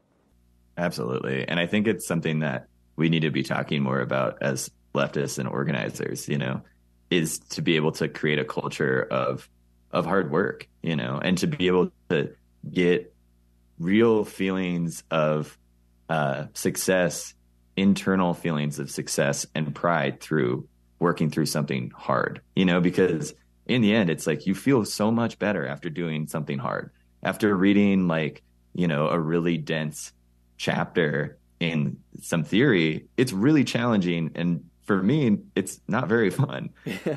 But when I'm done, my mind is just like going and I feel great. I feel like I've progressed, and I think leaning into that versus running away from it is really kind of the answer to overcoming this kind of like quote unquote attention economy. It's exactly what they don't want us to do, which means we should probably fucking do it. Exactly. Exactly. And your internal state says a lot. Spend 5 hours on fucking Facebook and Twitter and then check in with yourself and you'll feel like shit. Spend that same 5 hours working through theory, doing something physically difficult, meditating, whatever. You feel nourished. You feel invigorated. And I think checking in with yourself to sing, like, there's like an intelligence in your body. It knows when you are doing something that is productive and nourishing for it, productive in like a self sense, not like a economy sense. And when you're doing something that is just deleterious to your entire mental and physical connective apparatus. And so checking in with yourself, being able to see how you feel. Yeah, I feel invigorated after I work out, after I go walk in the woods, after I read difficult theory and was able to wrestle with and grasp it. I feel like shit when I spend all day sitting on a couch scrolling, and that in and of itself is a little alarm bell letting you know that, you got to do something different here. Totally. Well, let me wrap up with one more question. And because, we're talking about role that culture plays, role that storytelling plays in building up our own sort of culture, and I truly believe that everybody has something they can offer, right? Some people are really good organizers. They're gregarious. They can relate to people. Some people make films, right? Some people do podcasts. There's a million different things that everybody does, and I think everybody can find their talent and their skill set and apply it in the direction of building a better world. So for those out there that might be interested in using film as that mechanism, or at least exploring that capacity within themselves, what advice would you give to someone listening right now who wants to get into filmmaking but doesn't know where to start, or can't afford to maybe study it at the university level? Yeah, I mean, first of all, as a university teacher in filmmaking, you do not need that. I'll just say that. I mean, you can get a lot out of that if you care enough to do it, but that is definitely not the end-all be-all, and so many incredible filmmakers never did that. Like Paul Thomas Anderson is one of them, who I love. He dropped out of film school within like a year or something. What I would say is that it's very hard. It is an industry that is dominated by rich kids, and it's a very financially risky pursuit. But I think now is better time than ever, because getting like high quality filmmaking equipment is much, much cheaper than it has been historically ever. And the quality of camera that you can get for under, $700 now is just insane. And so, I mean, you could also just use your phone. You can use all of these things. I think the main thing that I would say is, like, if you're interested in filmmaking and you don't have a lot of money, that if you kind of work hard making films, like making things that you want to make and allowing yourself to fail, allowing yourself to be a bad filmmaker for a long time, and just making things and enjoying that process, I think that will lead to the best kind of outcomes for it. I think that's kind of how I got into it. I mean, I grew up partly with my dad in like a trailer. I didn't come from money at all. And I also worked the whole time that I was, and I still obviously like work like 4 jobs, to make a living doing it. But I think for me, I just really prioritized making my own work and doing that on a small budget and a small scale. Like Meantime was just me. I was the only person that, was there filming that. I edited that. Really the only main collaborator I had was Nicholas Mers, who did the score along with Evan Backer. A really incredible score, great musicians. You should check out their work. But yeah, I think it's just like, just get out there and make things. I mean, I think this is something that I talk about with my students too, is like, it's more about your excitement and your interest in the form than it is about like getting like a really good job. Like that probably won't happen. Like it's probably not going to happen for me even, you know. But you can still get a lot of fulfillment and do a lot with your films, but you just kind of got to make things and just be really passionate about it. And then I would say like watch lots of movies, like, and watch lots of challenging movies. Do like what Breht and I have been talking about like really like trying to find things that are difficult and different and you may be uncomfortable by, and just sitting with that and watching them and putting your phone away and enjoying that process, even if you hate those films. And I think like, you know, like Criterion is a really good resource for that. The Criterion channel, they re-release a lot of really incredible works of world cinema, older cinema, and also Soviet cinema. And it can be a really incredible resource for gaining inspiration and building your cinematic language, which I think is really, really important. And then I would say beware of production assistant work, entry-level production assistant work. The film industry as a whole is insanely evil and very, very good at taking really talented, creative, kind, interesting people and just turning them away through just like the violence of the hierarchy of working in film. I worked as a production assistant for a few years. It's probably some of the worst work experiences I've ever had in my life. Just being totally disrespected, 16 to 18-hour days for very little pay, with really no way of like moving up. So I would be very like hesitant, I think, to go to be as a production assistant for too long. I think working on smaller scale things with people who respect you and will help mentor you, and trying to find those people should be like is really essential to being able to move forward. You'll get better pay. You won't lose as much of your excitement for the form, which I think is critical because the system beats it out of you and they want you to become a cog. They want you to just get the coffees, you know? Mm-hmm. But we know that like a lot of those people who are at top asking you to get the coffees, like, are just like a boring ass rich kid, you know, that daddy had connections to. Exactly. And they're not good, talented, you know, as much as they think they are not. So, you know, we need to take our stories back. Yeah. Amen. Great advice. Two things you said in there that I just want to pull out and apply to anybody wanting to do anything in their life, which is allow yourself to fail. Something that I think I've learned a lot in my life. I've failed at more things than I've succeeded at, and that's always going to be the case. You know, I always tell like my family and stuff, like for every one success, just build in 3 to 10 failures, because that is the learning process. And so expecting yourself to come out of the gate and never fail, I think you're already setting yourself up for disaster. But the other important thing you said is that make what you love an end in and of itself. Don't instrumentalize it immediately for a career, for a job. Like, the only way I can enjoy this is if somebody recognizes my work and I get the fame and the money and the status that comes with being a well-known filmmaker, or enter whatever interest you have here. But really, you have to love something.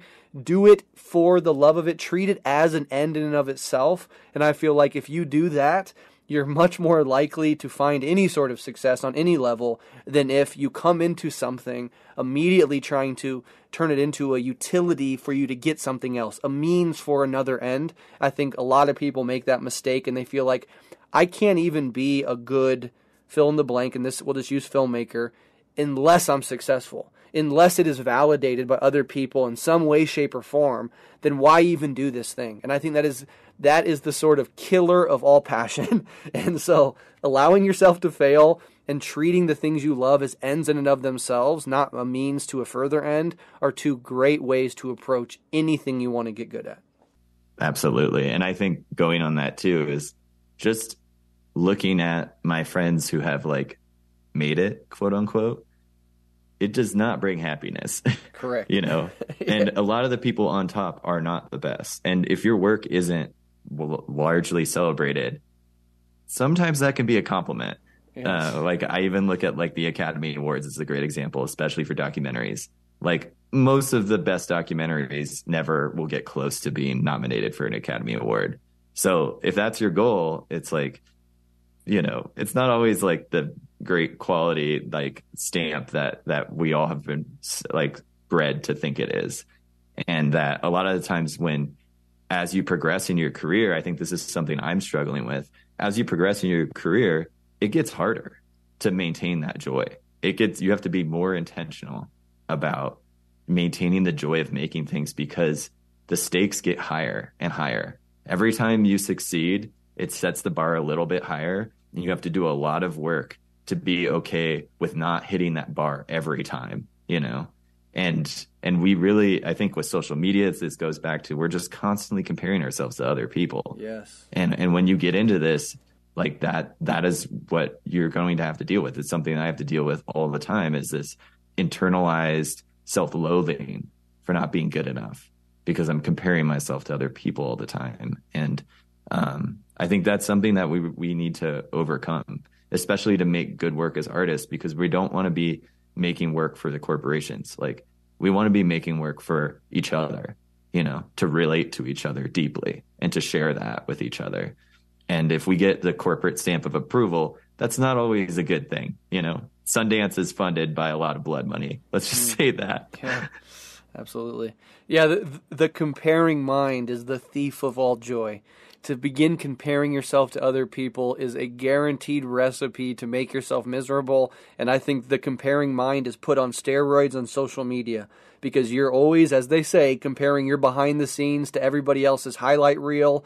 And it can become not only re-entrenching the comparing mind, but just inflaming it beyond belief. And I think that's one of the reasons that we'll often step away from these platforms feeling like shit, is because there is that, even if it's not fully conscious, at a subconscious level, the mind is comparing itself to everybody else.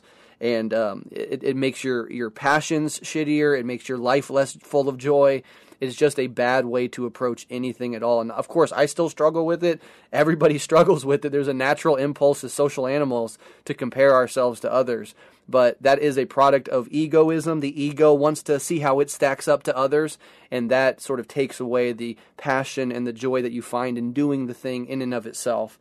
And so that's a great piece of advice. Well, Michael, this has been a wonderful discussion. It actually got a lot deeper than I even initially thought that it would. I really enjoyed your insight and your commentary. I would love to have you back on the show. But before I let you go, can you just let listeners know where they can find you and your work online, and then anything else you want to promote? Yeah, thanks, Breht. I mean, it's a real honor to be on here. I think you just have some of the most incredibly principled, intelligent guests on this show. So I'm honored that you took a chance with me being a little bit of the ding dong sometimes, but I really appreciate it. I appreciate the work you do. I think it's absolutely essential to building this movement. People can find me, unfortunately, on Instagram at Michael Workman. I also have a Twitter technically, but I don't ever use it, but that's Workmanship Film. If you really want to keep up with my work though, it's, on my Instagram. Unfortunately, it's basically all I use it for anymore. And then I also have a website, which is michaeltworkman.com. And that's the best place to find my work. If you want to watch any of my films, they're all available through that website. I also do a lot of music videos with some really talented friends that are really fun. If you want to check those out, those are there. I also wanted to plug a new project that I'm working on with a couple of comrades that is basically a collection of anonymous confessionals of people who work in meaningless jobs and know that their work does not give anything to the world. And we're looking for people for this film to share stories anonymously. We would, if you want to be a part of it, you can email me through my website. My email is on my website in the About section. Give me an email and let me know what your job is. This is going to be like a fun, weird project that we hope can alleviate, the world of some of our more dumb jobs. Really inspired by like David Graeber, and also Process World with it. If anybody hasn't checked that out, it's this awesome Marxist zine from the 80s in San Francisco that was really kind of on the forefront of finding, criticizing kind of these like meaningless corporate jobs that were proliferating the Bay Area at the time. And now, unfortunately, the Bay Area has really exported all of these jobs globally. So yeah, just send me an email or DM me on Instagram. I don't check that as much, but I'll answer there. Cool. Yeah, and I'll make sure to add all that in the show notes, as well as your email, and of course, as well as Means TV. That's the main way that somebody can go watch your actual film, Meantime, correct? Yes. So From Parts Unknown, Favor and Grace, and Meantime, all of those, those are 3 short films I've made. All of those are available now on Means TV. So yeah, check those out. I'd love to, if you have any thoughts, like send me messages. I love to talk to people about whatever and about my work. So perfect. I'll add that in there. I'll add that in there as well. And I would just tell anybody listening that, as I was saying earlier, we're all we have. All we have is each other. We don't have big advertisers or billionaires with a lot of money to fund our shit. So I think, like, especially if you have some financial flexibility, that you should at least try your best to help fund at least one organization, one outlet, something that aligns with your political values and that depends on, sort of DIY, grassroots funding for its support. It's a really critical thing to do. And if we all pitched in a little bit, we all sort of threw a few dollars at our favorite, content creators or sort of platforms that we think are doing the right stuff and doing good work and reaching people, I think it could really help just the burgeoning and blossoming of our various, our counterculture, if you will, our culture we're trying to build out of the ruins of this shitty corporate culture that's been shoved down our throats. So if you have the means, of course, try to fund at least one entity like that. And I think Means TV is a great option for those that are interested in that. And there's lots of good stuff on Means TV. All right, my friend, thank you again so much for coming on. Keep up the great work, and let's keep in touch. All right. Thanks so much, Brett. It's been a real honor.